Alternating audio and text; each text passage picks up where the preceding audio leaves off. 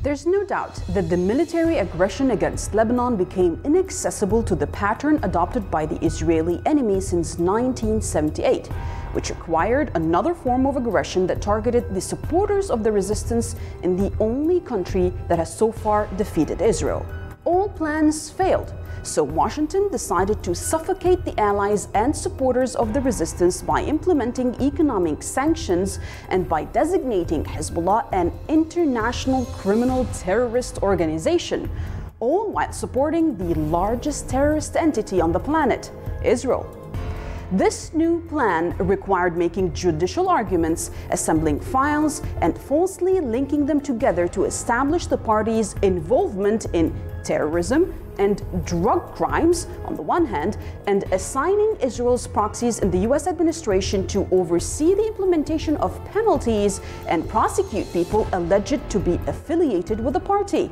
Their last attempt at sabotaging any entity related to or affiliated with Hezbollah was hacking the party's Al-Qard al-Hassan financial institution. Qard al-Hassan is a 36-year-old association that grants small loans with zero interest to help borrowers manage their life hardships, like rebuilding houses, opening small businesses, and covering marriage hardships, regardless of their religious affiliations. Despite the institution's assurance that hackers had no access to any of the internal data or account numbers of depositors, the hackers till this day keep posting Excel sheets that anyone can fill or scanned files of depositors' IDs or procuration papers. All the leaked documents were scanned photos obviously taken from a certain folder of the internal administrative communication database between the different departments of each branch and between branches. It was not that of the actual database of the depositor's account details. Sayyid Hassan Nasrallah clarified last week that Al-Qard al-Hassan Association gives loans on the basis of mortgaged gold or a mutual guarantor between the borrower and the association, and in no way or form does it fund Hezbollah. Another plan to twist the arm of the resistance falters. Actually, it gave a great marketing push for the association, which saw a considerable turnout of new depositors to open accounts after the speech of Hezbollah Secretary General Sayyid Hassan Nasrallah. Welcome to the Mideast Stream. I'm Marwa Osman.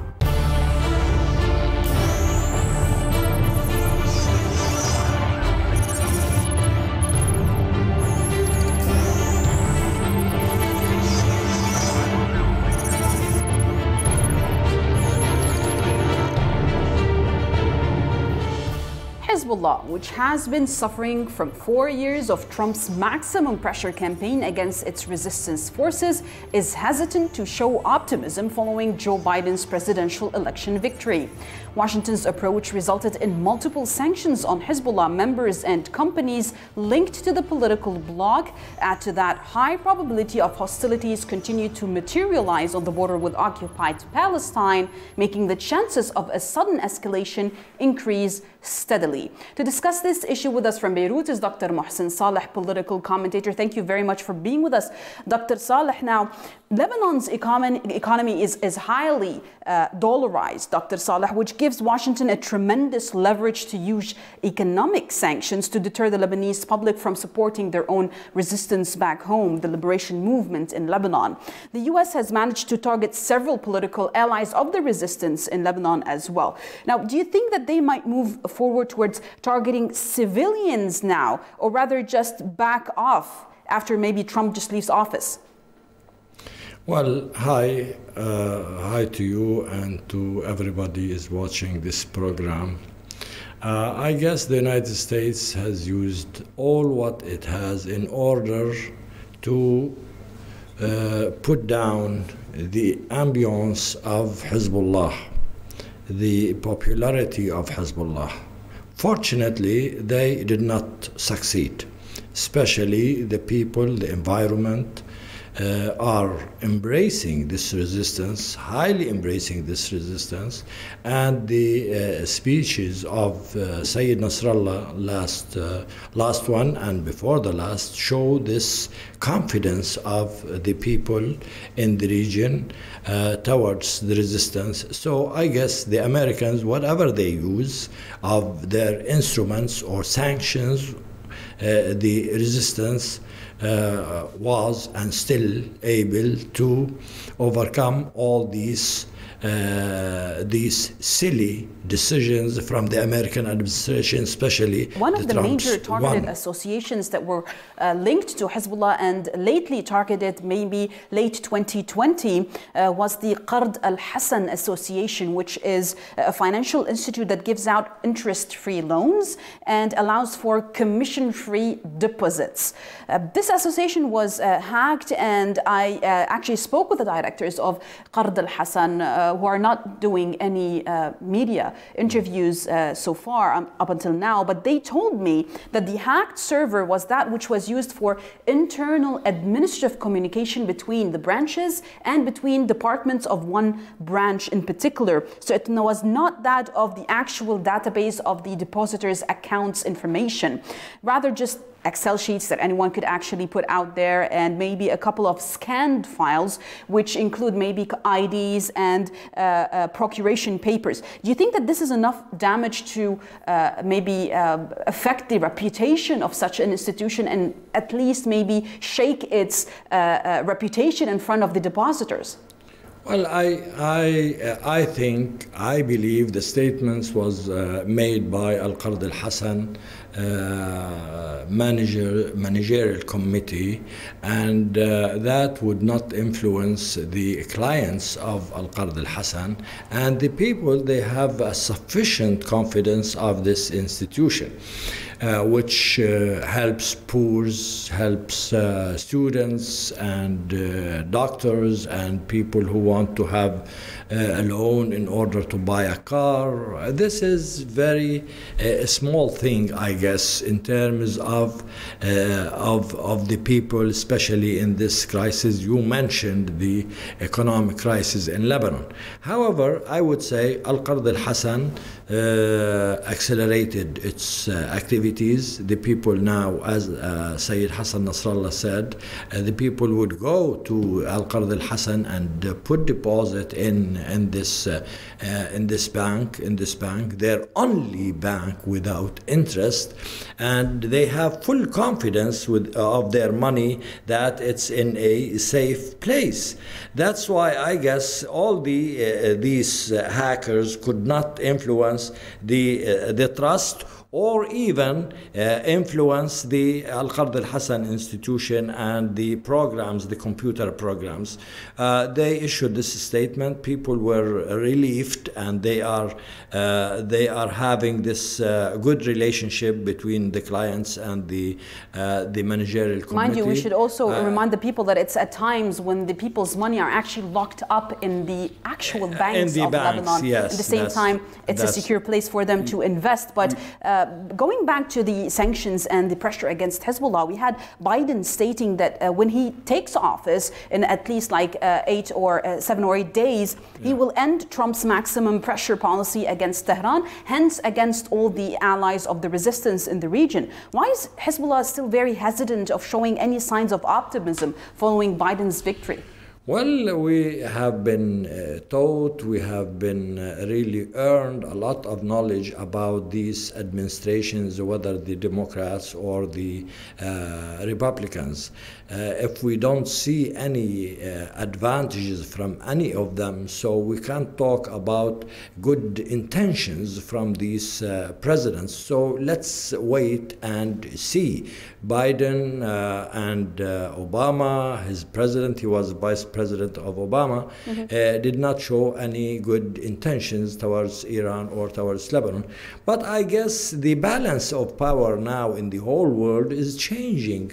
Probably would the Americans go back to their mind and let the peoples determine their self-identity and self-independent and their autonomy and their slogans and their way of life, I guess that needs to be waited until Biden can really be there in the White House. We don't know if he's going to make it or not still. Yes, I absolutely hear that. But one more threat is out there in the face of all Lebanese people is Israel. It keeps threatening a resumption of full-fledged hostilities against the Lebanese resistance, Hezbollah, but mainly against all of Lebanon here.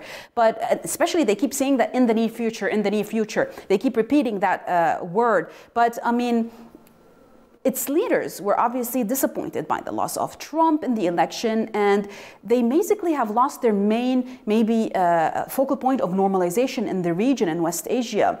Is a full-fledged war against Hezbollah a viable option for Israel at this point in time? Absolutely not. They have tried many times in many wars against Hezbollah and against Lebanon, and they failed in all these wars. So I guess they are trying to maneuver the psychology of people, but the people in the south and in all Lebanon, they challenge these statements from Netanyahu or from some of its soldiers. But I guess the upper hand is for the resistance in this region, especially in the south. And I guess this maneuver would not help them. Otherwise, they will be the losers in any coming war if they try to attack any place in Lebanon. Even they can't escape even the avenge of Hezbollah for one mujahid, one fighter martyred in Syria. How could they dare to do such a war? I really further say that they can't and they would not do that. Well, we have to test maybe and see whether these threats are going to be actually viable or not. I want to thank you very much, Dr. Mohsen Saleh, political commentator, for joining us in Beirut to talk about the maximum pressure game that Washington is playing with the axis of resistance and namely Hezbollah in the region. Thank you for being with us. Please stay tuned. Next, we will be talking about the new agreement in the PGCC.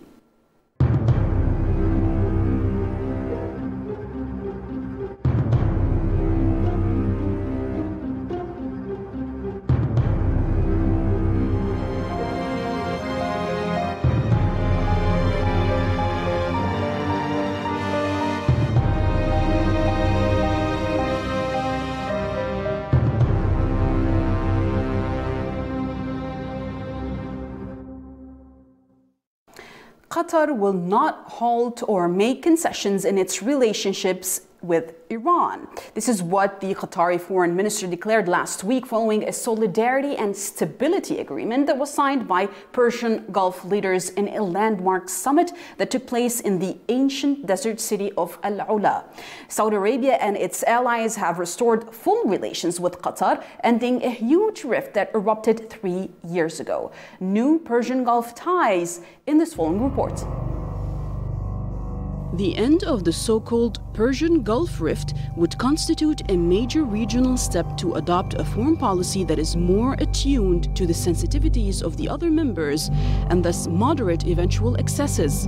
This was evident when Qatar declared that it will not alter its relations with Iran last week following a solidarity and stability agreement that was signed by the Persian Gulf leaders in a summit that took place in the ancient desert city of Al-Ula. Saudi Arabia and the UAE reconciling with Qatar is a sign that the latter has made few concessions after securing a deal to break the blockade against its borders. Another important development could be vis-à-vis the relations with the Islamic Republic of Iran. Qatar's connections with the Persian power are well known and could be used as a means for an albeit timid rapprochement in the region of West Asia. Many people have already forgotten that the rift started in 2017 with serious policy differences over how the countries of the Persian Gulf should deal with Iran and treat the Muslim Brotherhood groups contending for influence in the war on Syria. As the rifts begin to heal with this new announcement, the underlying differences have not really been resolved. The parties, at least, have agreed to end the rift's more visible and disruptive effects. The ripple effect of the PGCC internal rivalries has been central to the proxy dynamics that have underpinned and shaped the outcomes of political and military developments across the region of West Asia and North Africa since the popular uprisings began in 2011. Despite the purported rapprochement between Persian Gulf parties, it is worth noting that this is seemingly influenced by a desire to preempt pressure from an incoming Biden administration more than a genuine commitment to conflict resolution. As such, the agreement within the PGCC is very unlikely to significantly affect geopolitical dynamics beyond the states involved. Third-party states such as Libya, Tunisia, Sudan, Morocco, and Egypt will remain theaters where Persian Gulf players and their allies will continue their proxy interventionism and their scramble to settle geopolitical scores. To discuss this issue with us from London is Sami Hamdi, Editor-in-Chief of the International Interest. Thank you for being with us, Sami, to discuss this new agreement between the Persian Gulf states, between Saudi Arabia, the United Arab Emirates, Bahrain, and also Egypt is there. They cited Doha's ties to Iran and Turkey as core reasons for their extraordinary decision back in 2017 to cut diplomatic and transport links to Qatar. Yet today, after the new side agreement between Qatar and Saudi Arabia, the former still insists that it will not change its relationship with Iran. So what was the point of the severance to begin with? I think it's important to remember or to highlight that the blockade had nothing to do with Qatar's relations with Iran or any of the 13 conditions that were imposed, except when it comes to Al Jazeera's coverage. The blockade was imposed primarily because Saudi Arabia, UAE, Egypt, and Bahrain were essentially very worried and very concerned by Qatar's ongoing support for movements that lean more towards the popular desire, whether that's in Tunisia, whether that's in Libya. By that, I don't necessarily mean that Qatar supported democracy or democratic trends, but that Qatar supported a movement that threatened the regimes of Saudi Arabia, of UAE, of Egypt, and Bahrain. And I think the Iran point was more to try to get the US on board, to get Trump on board, as opposed to anything seriously regarding Qatar and Iran's relationship. Well, that's really interesting, Sami, because it's being propagated on most Western mainstream media that Crown Prince Mohammed bin Salman, the kingdom's actual day-to-day ruler, wanted to resolve the rift to gain credibility with the upcoming Biden administration in the US. What is Mohammed bin Salman afraid of here? So, I mean, Biden becomes president and he is still at war with Qatar. What would happen then? Who cares?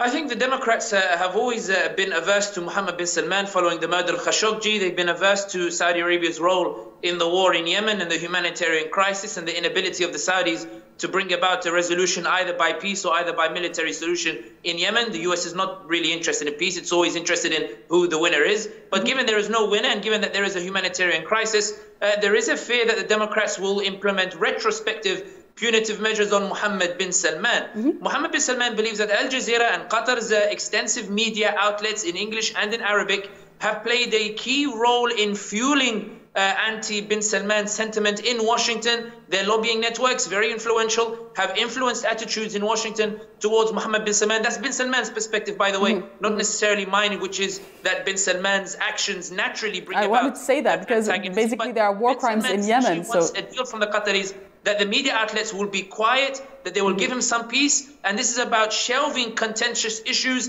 including Yemen, where we saw the formation of a government and a willingness to now negotiate with the Houthis, including this idea that bin Salman now is trying to shelve any contentious issue that might draw antagonism from Biden. And this is why it's important to note, if Trump had won, it's very unlikely we would have seen any reconciliation at all. Exactly.